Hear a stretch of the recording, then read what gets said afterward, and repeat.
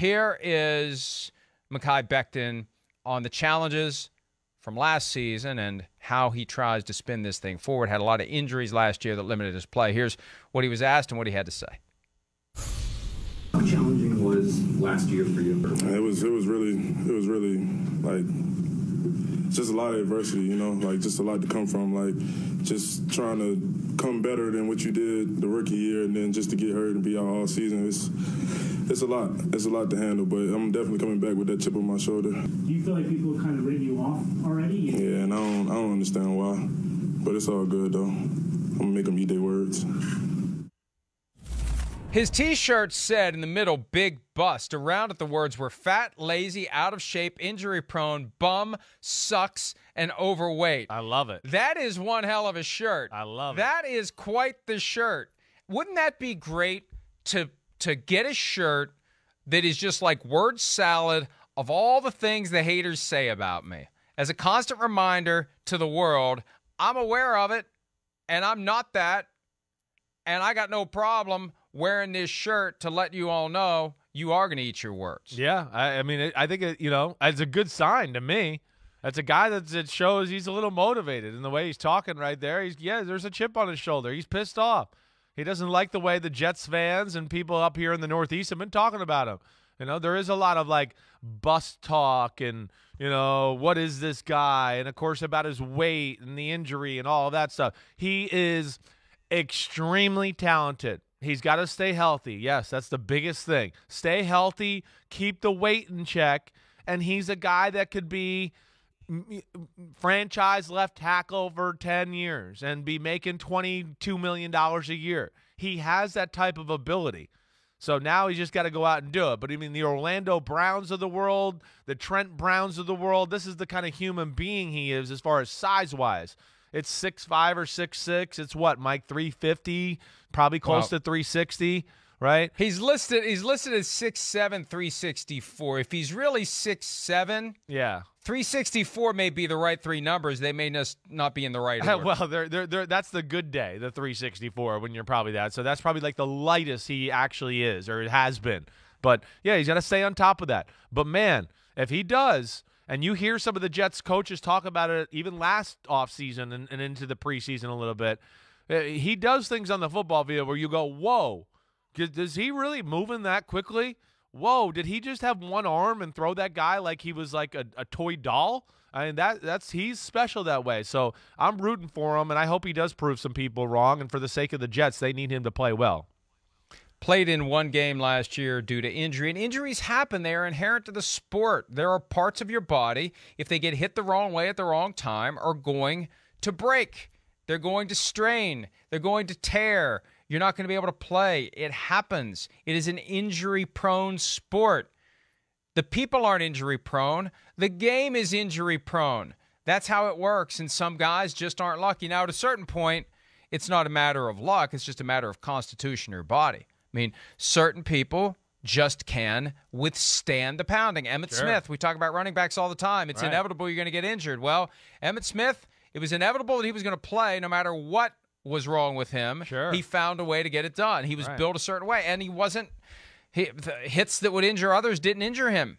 Again, we don't know until you throw the guy into the fray at that level if his body can withstand it. Certain bodies can and certain bodies can't. And some big bodies still can't. You're right. It doesn't matter. You're not indestructible just because you're 6'7", 360.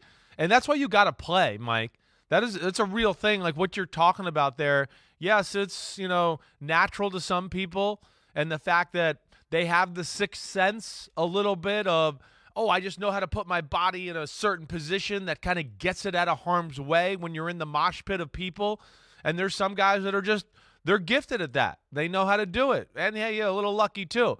But the other thing is when you play, you learn that stuff as well. You learn, I was in this situation before and somebody fell on my ankle. Here it is again. Let me get my feet out of the ground so it doesn't happen. You start to learn the little nuances of protecting your body while also trying not to protect it.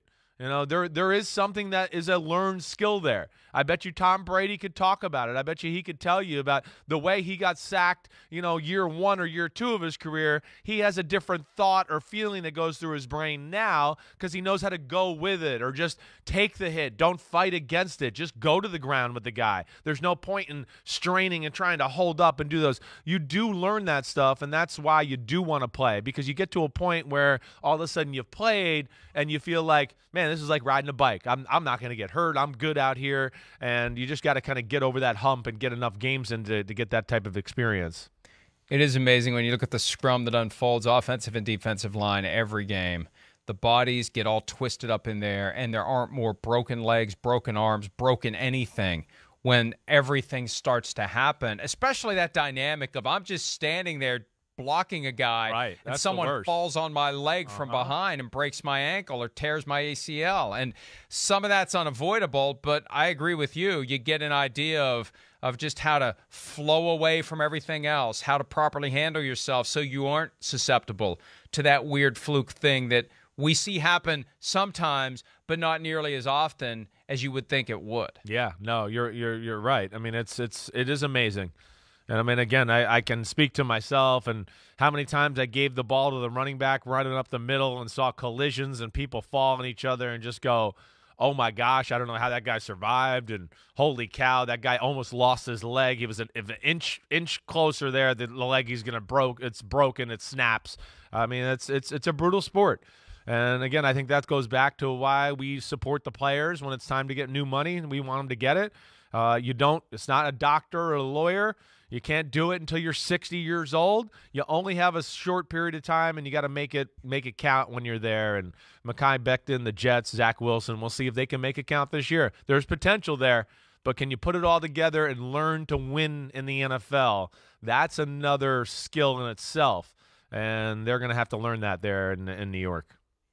You say 60 like it's really old. There was a time in my life where 60 was really old. Now that I'm 3 years away, well, 2 years and 51 weeks away, it ain't that old anymore. Yeah.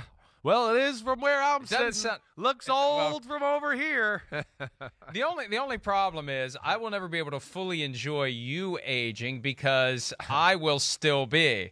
Like, it's going to be hard for me to laugh at you turning 60 because I don't even want to think about it. Yeah, you'll be 76. That's why. Yeah, thanks. 76 if I'm alive. Or 74. If I'm alive. Yes. Who knows? All right, let's go ahead and take a break. The Chris Sims Top 40 Quarterback Countdown for 2022. We've got 4 left. We'll give you 4 and 3 when PFT Live continues right after this.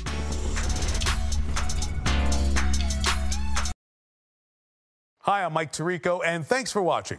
Make sure to hit subscribe for the latest news and highlights from NBC Sports.